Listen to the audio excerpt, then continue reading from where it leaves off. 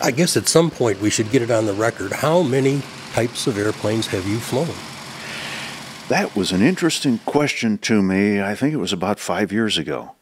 Air and Space Smithsonian Magazine told me that they were going to put me on the cover. And this was, like I say, about five years ago or so. And it was a real honor because they said, you're only the third person that we will have put on our cover of Air and Space Magazine. And they said, okay, for the website, we're going to put a website together and all. How many different airplanes have you flown? We want to put that on the website. And I said, well, I don't know. I've never sat down to count it. And they said, well, then make us a list. So I made a list, and this was some years ago. But anyway, to answer your question, I've kept the list updated ever since then. And the answer is 162 airplanes, or helicopters, or gliders altogether. 162 is the number at this point. Do you consider the shuttle an airplane? Yes, I do. Yes, I do. Absolutely. And so now I've listed the 4 shuttles. I suppose I could just say, okay, the Space Shuttle. But I wanted to make the number look bigger. So I said, okay, Space Shuttle Challenger, Space Shuttle Columbia, Space Shuttle Atlantis, and Space Shuttle Endeavour. Well, they were all different models. They were all different. Modification. There were differences. They were slightly different each time you flew them. So I took credit for the Space Shuttle 4 times. Maybe that's being greedy, but that's what I did. Some of us are old enough to remember that in the early stages, when the Space Shuttle program was in development, there were people who said, I know what that is. That's military. That's some way to militarize space. And the fact is, the shuttle program, I have no idea, I should, but I don't, how many different human disciplines that advanced, including, weapons, but also, the 5 missions. Can you talk about 5 different objectives and? Well, you brought up military. The shuttle very definitely has military applications, things that it can do. Anything that occupies the high ground like that can be used for surveillance, can be used for intelligence gathering, can be used for many, many things. And let's face it, we know we have military satellites up there. However, there is an international treaty that says we will not weaponize space. And we have lived by that faithfully. I don't know if other people have necessarily done that. In other words, you won't base weapons in space. And we have never done that. And I have been part of a military mission aboard the Space Shuttle. But to describe the 5 missions which you asked about, my first flight was aboard Challenger, and we carried 2 communication satellites, civilian communication satellites, and we planned and did do the very first untethered spacewalks ever done. Every time that we would send astronauts outside a spacecraft, they needed to be very carefully tethered to the spacecraft in case they pushed the wrong way and floated away. And a vehicle like the space station, you're not going to be able to maneuver it to go pick them up. Now, that came along years later. We could maneuver the space shuttle, so we had the capability to rescue a marooned astronaut that had pushed away. But we did the very first test flights of the Manned Maneuvering Unit, or the Buck Rogers Jet Backpack, as it was affectionately known. And Bruce McCandless was the first human ever to set foot outside a spaceship without being tethered to it. And he flew the Manned Maneuvering Unit the length of a football field away from the shuttle. That's some intestinal fortitude to be the first guy to do that. And equally as important to him, back to the space shuttle. Yeah, maybe more. But I will add that we trained to rescue him if we needed to. So we had a procedure in place called EVA Crew Member Rescue, EVA standing for Extravehicular Activity. So we had the capability to fly over and rescue him if need be. And no doubt, you've seen the photo of an astronaut floating in space away from the shuttle on an angle. I was the photographer that took all of those photos, because there were only 3 of us left inside Challenger, because we were only a 5-person crew, and we sent 2 of our mission specialists outside to do the spacewalk. So Bruce McCandless and Bob Stewart were the first 2 ever to fly free in space. So we did that. We also came back and made the very first landing back at Cape Canaveral, and that was the 10th launch of a shuttle back in 1984. I want to just interrupt you for a second. You know, pilots think about touch and goes and practicing landings, and there's no way to practice a shuttle landing except a simulator. I mean, what were you thinking about on final on your first flight? We had trained so extensively for the landing, and we have an excellent, excellent Space Shuttle landing simulator. Now, we had the motion-based simulator, which is in a building. We had the fixed-based simulator, and we could fly landings in there because we had a visual scene as well. And it's being realized in many ways that you don't really need a motion base if you have a big enough visual scene, because you go into a roll and you see the horizon roll and you feel like you're rolling. Your brain fills in the scene to tell you, yes, I'm in a roll angle. But we had even better than that. We had a modified Grumman Gulfstream II that had been modified to fly just exactly like the Space Shuttle flew. So it had a digital computer mounted in the middle of the cabin, basically, and it had thrust reversers that we could engage in flight, and that's what it took to get the kind of drag that a space shuttle has, because the Gulfstream II is a really clean, sleek, high-performance airplane, and the space shuttle is kind of like a flying dump truck. It's got a lot of drag, and so it makes this very steep approach into land. And to model that, what had to be done was the Gulfstream, the G2, Gulfstream 2, the flaps had to be removed and replaced with plain flaps because they were triple-slotted Fowler flaps is what they were. What we needed, though, was we needed flaps that could go up to kill lift as well as down to add lift when you needed it, to model the deck angle of the space shuttle. So that was one of the specifications that had to be matched, was when we're touching down, we would be at 10 degrees angle of attack was our angle of attack for touchdown speed. And we needed to be able to model that with the Gulfstream. And so it needed to be killing lift as we're touching down, because the wing of that airplane had way too much lift. So there were some significant modifications. The left cockpit, up in the front cockpit, of course, was configured to be just like the Space Shuttle cockpit. So we had a Space Shuttle attitude indicator, Space Shuttle instruments, we had a Space Shuttle heads-up display that we looked through. Now, one of the amusing things is that the Space Shuttle has fairly large windows, but they're far enough away from you that the angular field of view of the Gulfstream II was too big. So we had to put in plastic masking to block part of our field of view out the forward windscreen and also out of the 2 side windows. We had to make it smaller. So, because we had to adapt to that, because the approach and landing is visual. And now you're looking at your displays inside as well, but it's out the window.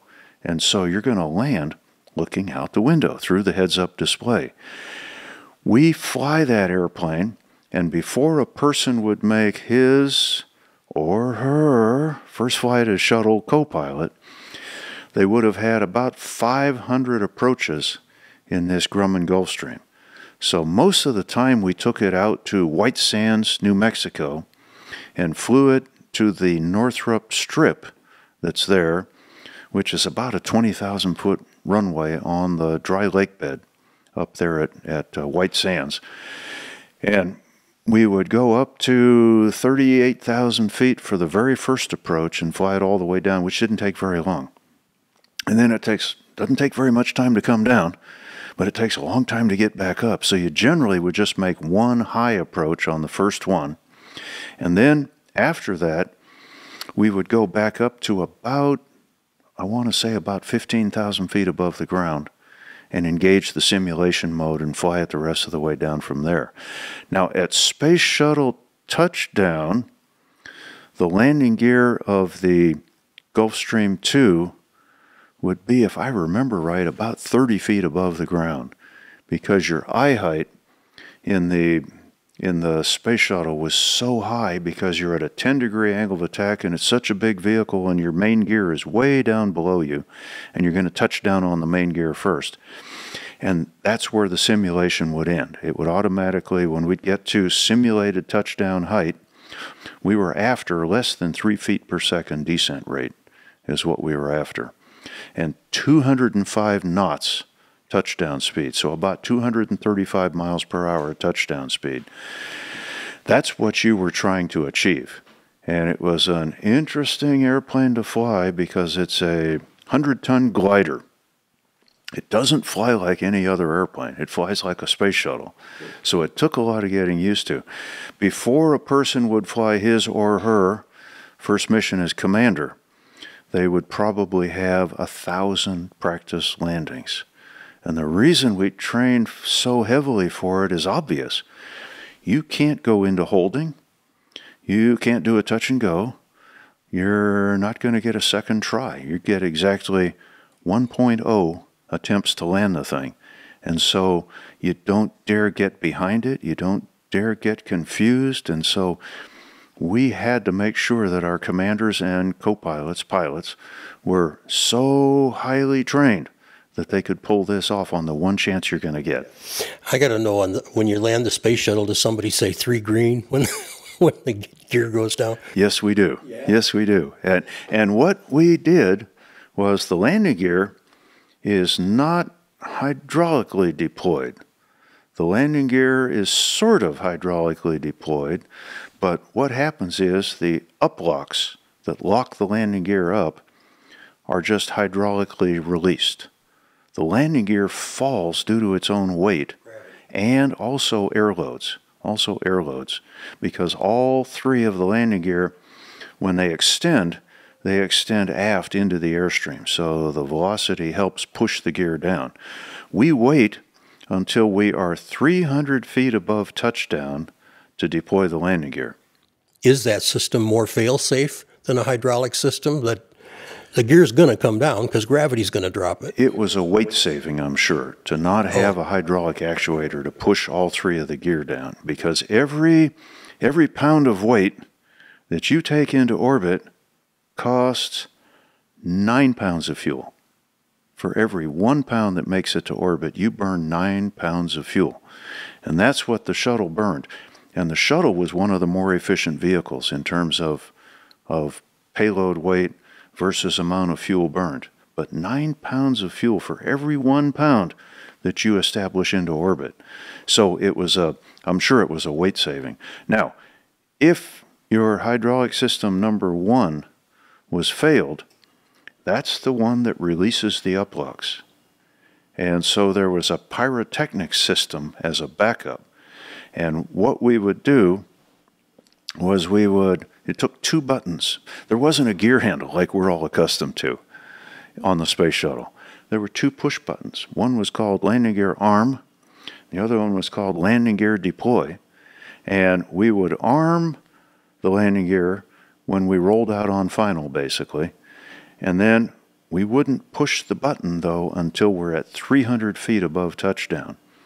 And the reason is the space shuttle glides like kind of a smooth rock with the gear up, and it glides like a very bumpy rock with the gear down. So we would keep the gear retracted until 300 feet, and then we'd hit the deploy push button. Usually your mission specialist would be watching the 3 gear indicators and would say gear indicates down when they reach the down position.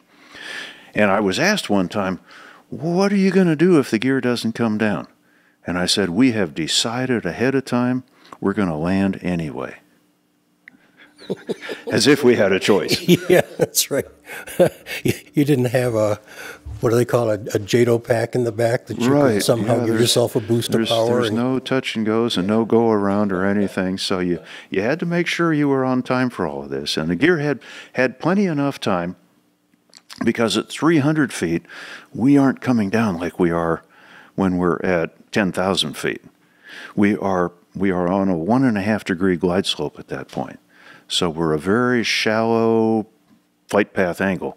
And so there's plenty enough time for the gear to make it down as long as you push that button on time. The incredible training. I mean, not only the equipment, but what you guys went through and how well prepared you were. Were there any surprises the first time you actually flew? Anything that deviated from the training you had done, or?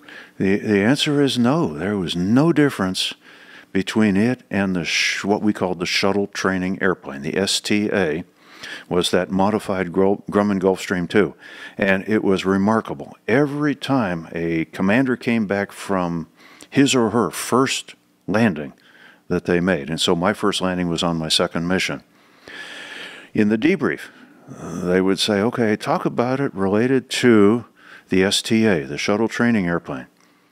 And the answer was always, don't change a thing. It flies just like the STA does. So we were so very well trained to actually land the space shuttle, because it flew just like our STA. What about the reentry? The heat of the reentry? I mean, there's no way to simulate that before you actually go through it, is there? We could sort of simulate it in the motion-based simulator and the fixed-based simulator, because we had the television screens for the out-the-window view. And what they would do is they would start out in a dull pinkish color, and then it would get brighter and brighter and brighter, and finally it's just about bright as day out there for the reentry. And I remember for my first mission. I got to ask a stupid question. Are you at some point like on fire? Are you surrounded by flame, or? For 15 minutes. Yes, you are. Because what happens during the reentry? We hit the top of the atmosphere, which is about 80 nautical miles up, 400,000 feet, is where we have defined the top of the atmosphere. Now, actually prior to that, on your way down, after having performed the deorbit burn, which slows you down and puts you on a trajectory that's going to intercept Earth's air. And it's really the drag of the air that slows us down the rest of the way, because we only have enough fuel to slow down about 300 miles an hour. But that's enough to change our trajectory to where we hit the air. And the flight path angle when we hit the air has to be 1/2 degree down. 1/2 a degree. If it's less than that, you're going to tend to skip out. You're not going to encounter enough air to get the drag, and you're going to sail by your landing site at 200,000 feet. If it's steeper than that, you're going to burn up, because the thermal protection system on the orbiter, which the orbiter, by the way, is made out of aluminum, that's not going to tolerate more than about 300 degrees. We're going to see 9,000. So what happens is we create a shock wave in the air, because we're 25 times the speed of sound, Mach 25. And it's cool. Once you've flown your first flight, you qualify for this very exclusive little patch. It's a pretty small rectangular patch, has a picture of a shuttle on it, and it says Mach 25. That means you have flown Mach 25. And it's a thrill to have that patch, to have that thing. But at Mach 25, you create this enormous, powerful shock wave around the vehicle. And the temperature in it, I used to know the formula to calculate it from my aeronautical engineering, but it has to do with the square of the Mach number. So for example, at Mach 3, you'd square 3, you get 9. At Mach 25, you square that, you get 625. So the temperature is proportional to the square of the Mach number, and so at Mach 25, what we get is 9,000 degrees. And that temperature Starts out as a dull pinkish kind of glow, even before we get all the way down to 400,000 feet. And then it gets brighter and brighter and brighter, and finally it's just as bright as day out the window. And you have that fire and flame around you. Now, it's actually a plasma. It isn't really fire, it's a plasma. We heat the outside air up so hot that we cause the molecules of oxygen, which is O2, to dissociate, to break up into O and O, and nitrogen, which is N2, to break up into N and N. And so that results in a net electrical charge. And I don't know if it's positive or negative. I don't remember whether it's positive or negative. But you have this charged cloud of plasma around you, and that's why you can't broadcast or receive radio signals through it. It's because it has a charge. So that causes blackout, what was known as blackout during reentry. Now, I actually flew the world's first reentry that didn't have a blackout, but that's another story. But you are surrounded by fire and flame for about 15 minutes on your way down to land. When we are really slow, all the way down to just Mach 10, that's where, slow, all the way down to Mach 10. You're yawning. That's where the fire starts. Yes, that's where the fire starts to dissipate. But one of the things that you really noticed in the simulator, especially the motion-based simulator, was, wow, the launch is really dynamic, and the launch only takes 8.5 minutes. And all of a sudden, you are at orbital speed in just 8.5 minutes.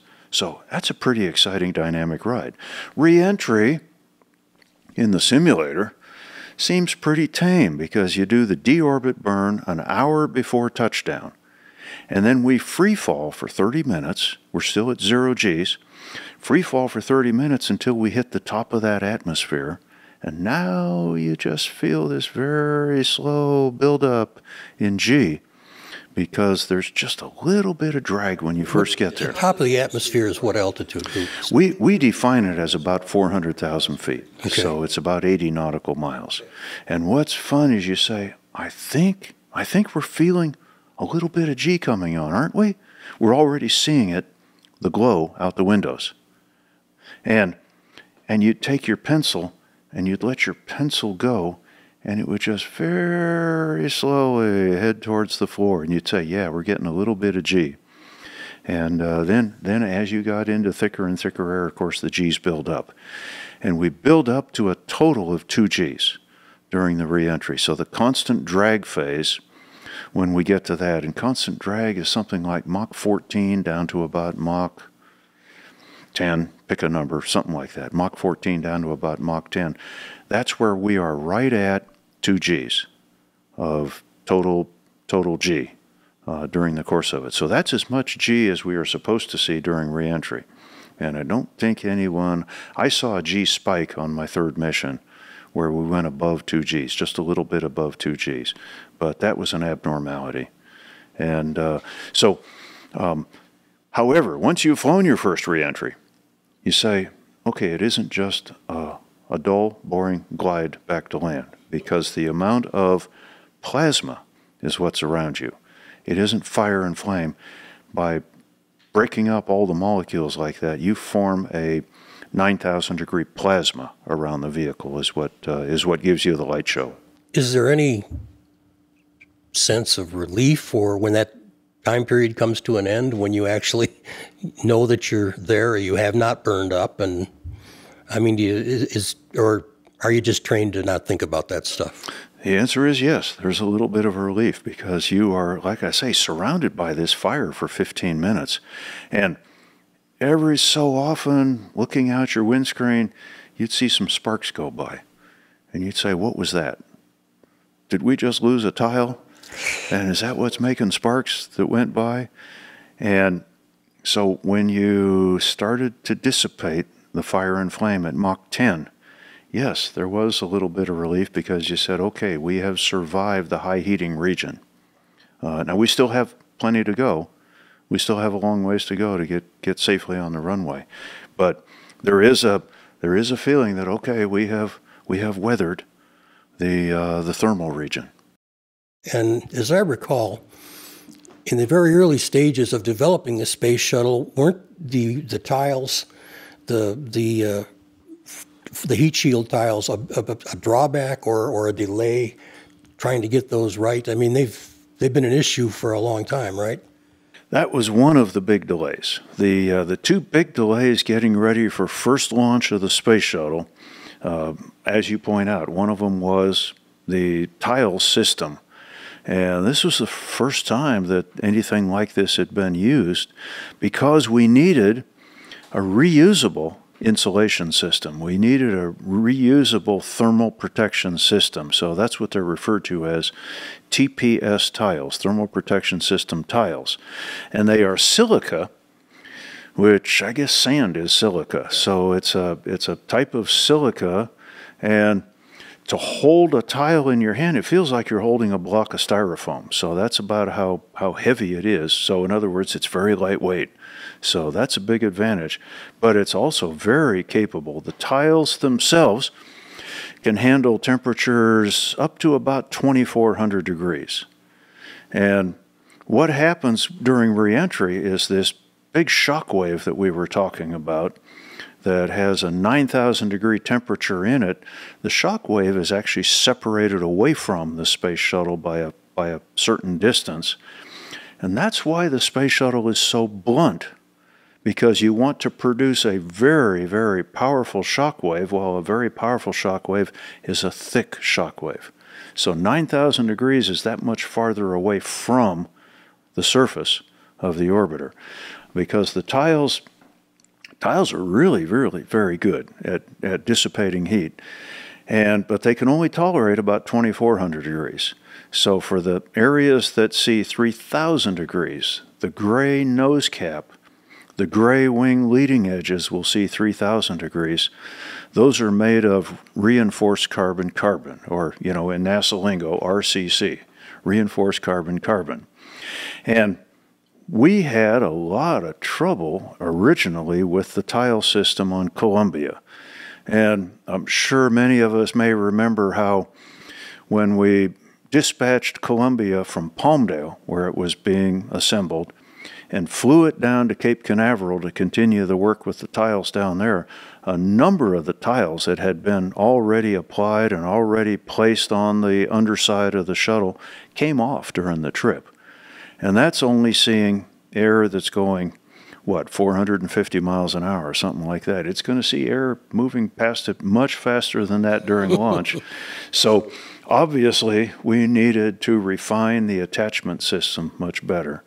And what they came up with, if I remember it right, was they came up with a pull test that they would go ahead and bond the tiles to a SIP, an SIP, a strain isolation pad, which was similar to a felt pad, and the tiles were glued essentially with RTV to those, and the pad allowed the tile to expand when it got hot. And you had to have space, a certain space in between all the tiles, and then you had to have Nomex rope gap fillers in between all the tiles. So it was a big nightmare to originally get the tiles mounted and correctly glued in place and pull tested successfully. That was one of the big technology areas of the shuttle. Once we got those working, once we got those in place and in place correctly, they worked very well. You would always have some tiles damaged on a flight, whether from rocks or whatever being thrown up by the wheels on landing. You would chip some tiles, and so you always had tiles that had to be replaced. But they all had an individual serial number. Each tile had its own serial number, so that if you had to replace one, you could go to the inventory and say, okay, we need whatever the numbering system was, we need one of those. And initially, I think there were 30,000 tiles. And that included the black tiles that went on the bottom, that's the real high heat region, and then the white tiles that were on the top. Now, over the years, we started to replace the white tiles, the ones on the top and on the rocket pods back on the back of the shuttle. Got to replacing a lot of those with thermal blankets, so probably Nomex blankets. And I don't remember exactly. I want to say it's something like 1,000 degrees the thermal blankets are good for. So areas that are only going to see 1,000 degrees during reentry could replace all the tiles in that area with one thermal blanket.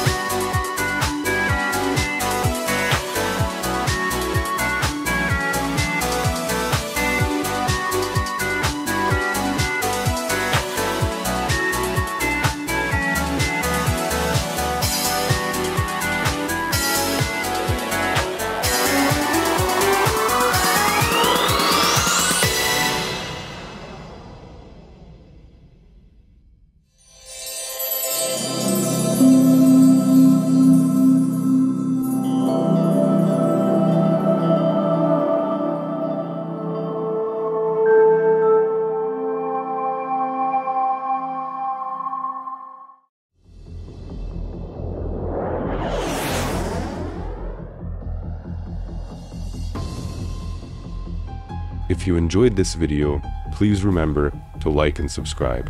And as always, thank you for watching.